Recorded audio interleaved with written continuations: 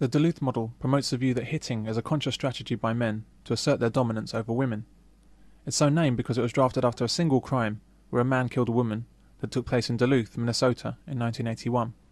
The entire theory is based on this one event, yet it's applied to all men in domestic violence incidents as a model of male behaviour. This is equivalent to taking Margaret Thatcher as a representative model of all women. The Duluth model makes some serious assumptions about men. In particular, it asserts that all men are trained by our culture to subjugate women, and that the battering of women by men is commonplace. At the same time, there's a combined refuge. Isn't that quite rare? Oh, it's very rare, yeah. Yeah. Oh, in fact, originally they, not intentionally, they started mixing the blokes would be in the same house as the women. It's actually going very well. But then, of course, the Women's Project got to hear of it and can't have that. It breaks all their taboos that you can't possibly have any men in a women's refuge because men are beasts. You know, men are not allowed in women's refuges. Do you know that? You are not allowed. You know, anybody that does any work there, cleaning, gardening, has to be a woman, because being a man, you're just an animal. I find that amazing. You couldn't do that with any other group once again. You couldn't. No men can work in refuges. No men can sit on the board. No men can have anything to do with domestic violence, as far as the feminist movement's concerned. And boys over 12 are very rarely allowed to go into any of the refuges, which is an appalling burden to put on mothers. So why wouldn't boys over the age of 12 be allowed into a refuge? Because they're potentially men. And all men, according to the feminist movement, are batterers and rapists because they are members of the patriarchy. In other words, they are born men, so they are born with the mark of Cain on their foreheads. And this ludicrous political ideology has funded the persecution of men and fathers and boys for the last 30 years, with the full connivance of all the agencies involved, including the government. The Duluth model states that the causes of a man's violence is never related to any problems that he might have, like drugs or previous abuse he has suffered, mental health issues, stress or alcoholism. The sole cause, according to the proponents of this model, are men themselves. Men are the problem. But of course this is unsupportable. For example, most people have their first ever experience of violence at the hands of their mothers. Boy, I will slap the caps off your knees. Because if you have your fill, not touch the ground. No, Mommy. I will knock you into last night. The county social worker says it all goes back to my mom and holding my hand on the stove. I could stick this fork in your eye. I think my mother's the only woman that hasn't hurt me, actually. Well, she physically beat me, but, you know, that's... Yeah, well, same here. Yeah, but that's okay. That's cultural.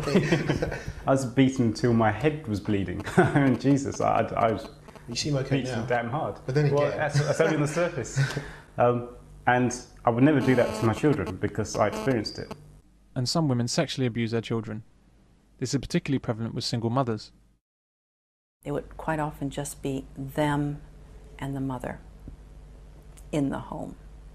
And for the little boys, when they were little boys, they were almost used as if they were the husband. So should we have news articles stating that women are the problem? That all mothers are violent to their children, and single mothers are likely to be raging child sexual abusers? Or should we understand that this behaviour is not a general problem with women, and is indicative of problems with the particular females involved? A woman abandons her baby. And abandoned at 2 days old, the baby girl discovered in a cardboard box. Anyone abandoning such a tiny, helpless baby must have felt desperately alone and very scared. The police understand that, and they're keen to stress to Becky's mum they want to help her. Most of all, they want to reunite her with her beautiful daughter.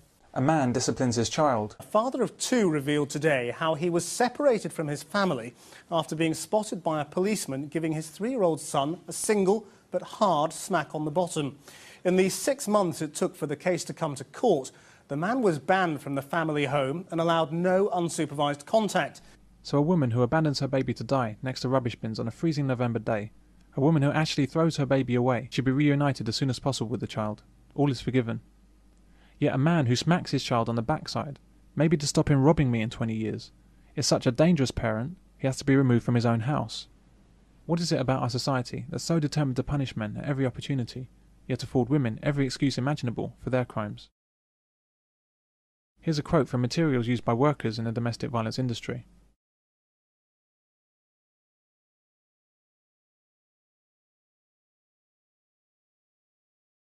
This is not directed at some men, it's directed at all men. It holds no explanation for female violence. Look what I got for our favorite girl. Motherfucker! Oh, Jesus Christ! Fucking bastard! Stephanie, stop! You said you love me! I do! I hope you die! This reveals the theory's profound bias against men, and therefore its uselessness as a model of domestic violence.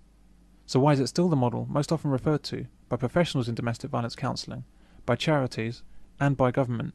When it came down to domestic abuse, they would then go further and actually say in almost all cases it's violence by men against women, and that the few occasions where it's women against men is so small as to not warrant any sort of comment at all. And in fact, I expect if you press them on that, they would probably say, well, the men were abusers and it was just a woman hitting back. Now, I don't know what drives these women to hate men so much, but when you read stuff like that, where they say in almost all cases, and that all of their literature is absolutely just soaked up with the male is the violent one, the male is the aggressor, the male is the criminal, the woman is not responsible for it. I mean, they almost actually talk about women as if they're some sort of low IQ imbecile. I think that men would tell you they were not taught to dominate women in their families of origin. I think they'd tell you just the opposite, that they were taught to respect, care for and protect women, even at risk to themselves.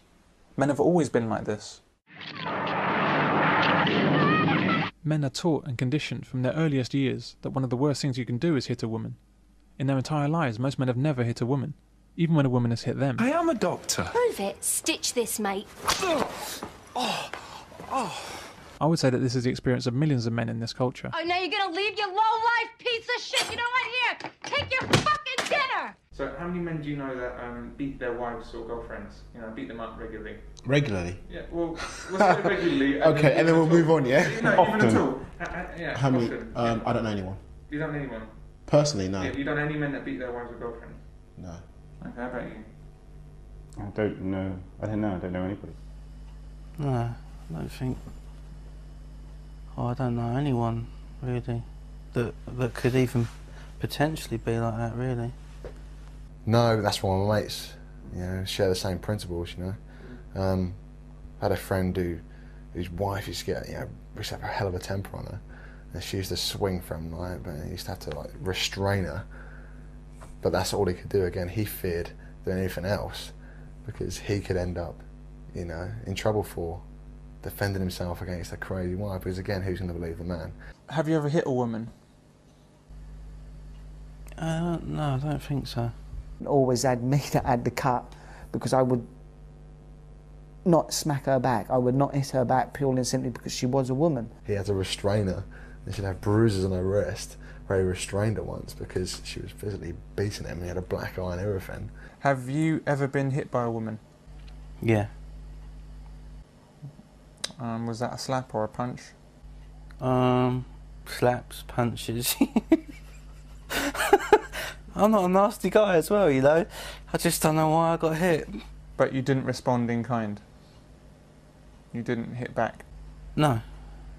No, when they were going to hit me multiple times, after the first time I just grabbed their arm to stop them doing it again.